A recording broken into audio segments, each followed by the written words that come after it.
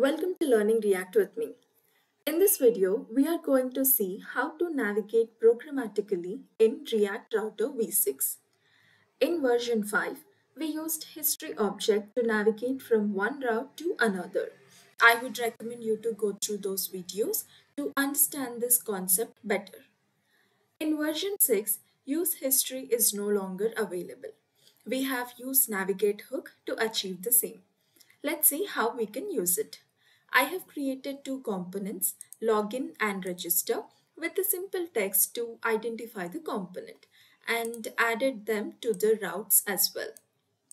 In the home component, let us add two buttons.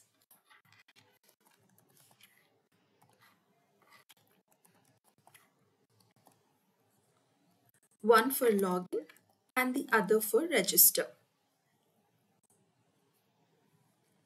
And let us add on-click events to these two buttons. When I click on login, I want to navigate to /login, and when I click on register, I want to navigate to /register. In order to do that, we need a hook called useNavigate from React Router DOM. So let's import it.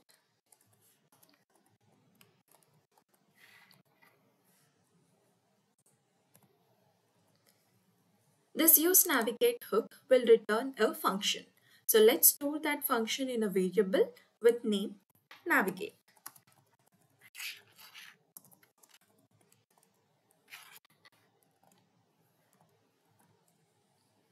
Now let us add on-click events to these buttons.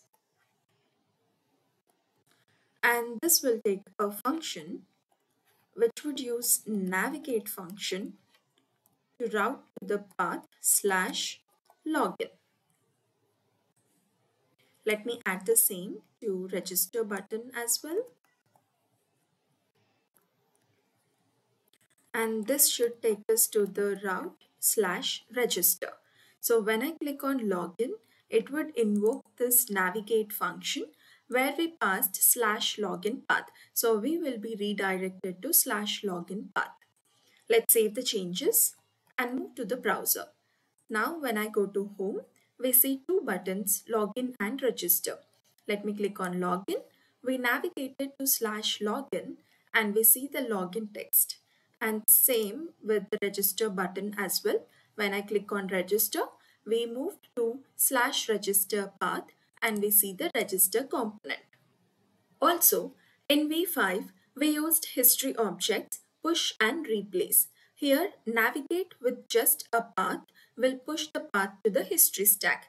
In order to replace the path, we need to use an option called replace. So let me add an option which is a object with property replace. If I make it true, instead of pushing this path to the history stack, we are going to replace the top of the history stack. So let me just go to the browser. Let's come before that, let me go to the root. Now let's go to home. And when I click on login, let's see if this is pushed or replaced. Now if I go back in the browser, it should take me to the home if it is pushed, or it should take me to the root component if it is replaced. So let me click back. We are to the root component because instead of pushing, we made replace true. That means the top of the stack /home is replaced with /login. So when I click on browser back button, the previous route would be root. It's not /home because it was replaced. We also saw go back, and go forward with the use history hook in V5. The same can be achieved using use navigate hook. Let me add two buttons in the app.js file. Let me just add a separator and let me add two buttons, one to go back and the other to go forward. Now, when I click on this button, I should go back one step. In order to do that, I can simply use navigate function with a positive or negative number. If I use a positive number, it would go forward in the history stack. If I use a negative number, it would go backward in the history stack. So let me just give a negative number here, and let's do the same thing for go forward. Instead, we give a positive number.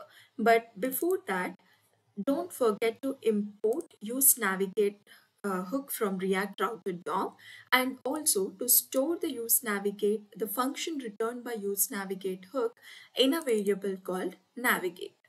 So let's save it and go back to the browser. Now, just to distinguish, let me give a class name